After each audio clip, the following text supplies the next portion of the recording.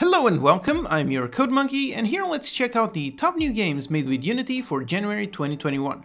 My goal with these videos is to highlight what can be done with the engine, so you know that the only limit is really just your own imagination.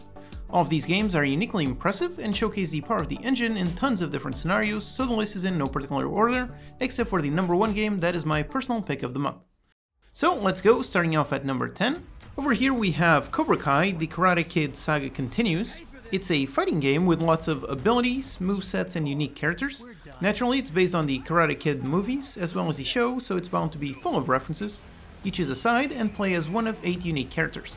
Fight your way through an epic beat-em-up adventure inspired by the show. It's got lots of interesting unique skills. They really took the concept of the movies and turned it into an epic brawler.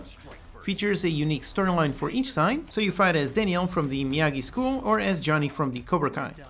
Seamlessly swap between characters on the fly and learn all their moves. Features voice work from the actors of the show like Ralph Macchio, William Zabka, and other top tier cast. If you're into brawlers or beat-em-ups, then this seems like a nice solid entry in the genre. Cobra Kai. Then here we have a rare indie sequel, Games Tycoon 2. This is a sequel to the first game that came out all the way back in 2016. That game was extremely successful, and this one is already off to an excellent start. As the name implies, you run a game development company and play through the various eras. Start all the way back in 1976, making games on ancient machines, and keep upgrading your studio and making better games as the years go on. Your goal is to develop games, but it also features console development. Design and build your own console and bring it to market. The game is in full 3D and looks pretty great. The scale is also big. You don't just manage a single building, but rather multiple buildings, giving you plenty of space to upgrade, organize, and expand your business. You not only develop the game software, but you're also in charge of physical production, so stamping discs, putting them in boxes, and shipping them to your players. It is out now on early access, and they intend to continue updating the game consistently for at least 1 year. So if you are a fan of the original, then this seems to expand upon every area in that one. Learn all about VR and AR with the Patreon sponsor XR Bootcamp. It's a 6 to 8 week bootcamp taught by industry professionals. Learn how to interact in VR, optimize your rendering, and learn about dots. Check them out at xrbootcamp.com and use the coupon CM10 to get 10% off any of the masterclasses. Then over here at number 8 we have a game with a very interesting look, Skellboy Refractured. I love the art style in this one, flat characters in a 3D world, lots of depth of field effect and thick black outlines. So it's really unique, I really enjoy this look. It's an action RPG where you play as Skippy, a flexible skeleton, swap out different body parts taken from friends and foes, and become the hero your kingdom needs. Equip unique weapons and test your skills against special enemies and bosses. Play the game either solo or alongside of a friend with 2-player co-op. I might get this one just to spend some time analyzing the visuals, I really like how it looks. For something a bit more relaxing, check out Tiny Lands. It's a hidden object game with some gorgeous dioramas. Very simple concept, but very well executed. Explore, look, zoom, and rotate all the scenes to find all the differences. There's dozens of scenes and all of them look great with some nice low poly assets and beautiful lighting and effects. It's a great example of a simple game with a very clear goal and executed perfectly. Definitely the kind of thing that a solo dev or a small team can accomplish. And by the way, if you find the video helpful, consider subscribing and hitting the like button, it really helps out the channel. Back to something a bit more intense with Metal Unit. Put on a mech suit and fight enemies in this fast-paced action platformer. Earth is under siege by monsters and machines, so it's up to you to save the planet. Explore the world in a huge and diverse environments, travel the world to progress the story, or go underground for a challenge and the chance at big rewards. Features roguelite elements where upon death your equipment gets converted into research points, which you then can use to unlock new items and skills. Lots of upgrades and unique weapons to try out.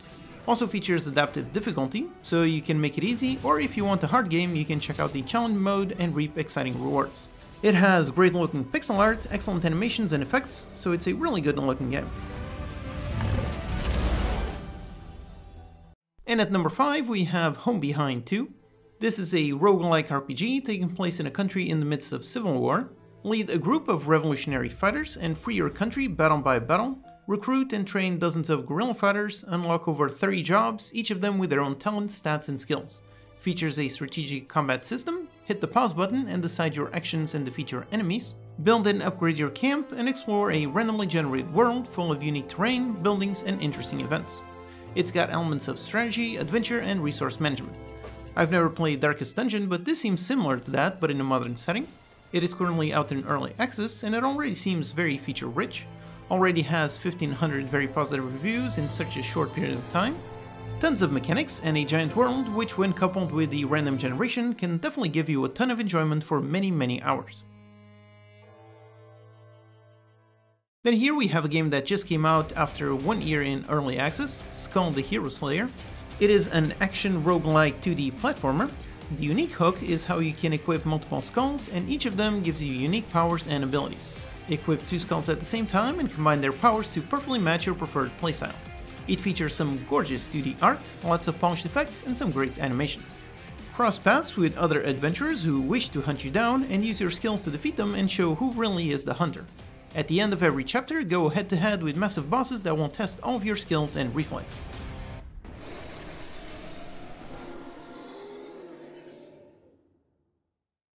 Then for a new VR game, we have Undead Development. It is out now after 3 years in early access. Gather resources, barricade your home, and defend from the undead horde. The design is simple, but seems to be well made. Every interaction is nicely tweaked for VR. You barricade your windows by directly hammering on the objects, and you also gather resources by manually destroying other objects. Defend yourself using a multitude of weapons from a simple axe to various machine guns. Explore different maps and progress with your character.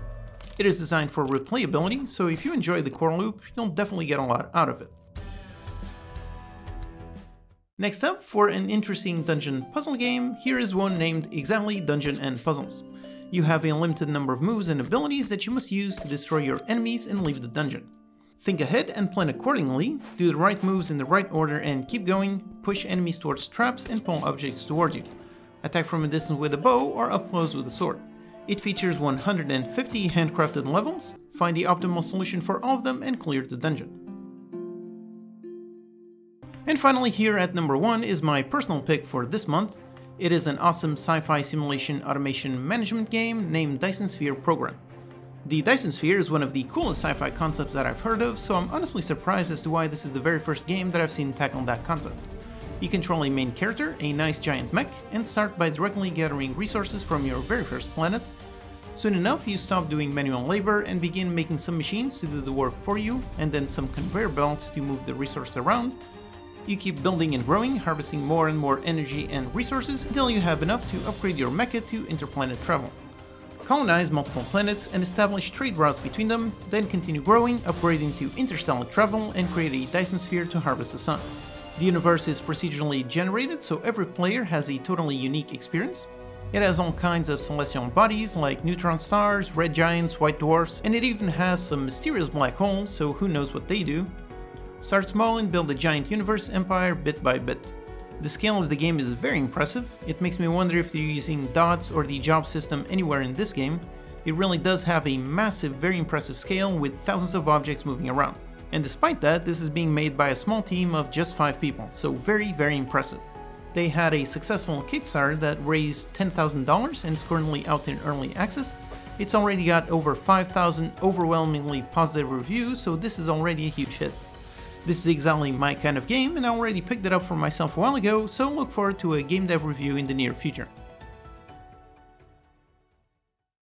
Alright, so there you have it, 10 awesome new games made with Unity, launched in January 2021.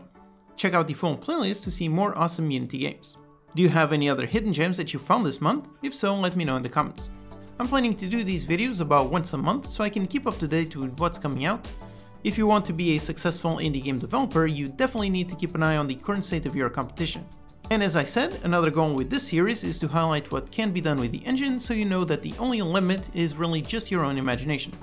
Many of these games look awesome, everything from simple to very complex, and they were built either solo or by small teams, so I hope that this serves as inspiration on your own journey. This video is made possible thanks to these awesome supporters. Go to patreon.com/unitycodemonkey to get some perks and help keep the videos free for everyone. Alright, so thanks for watching, and I'll see you next time.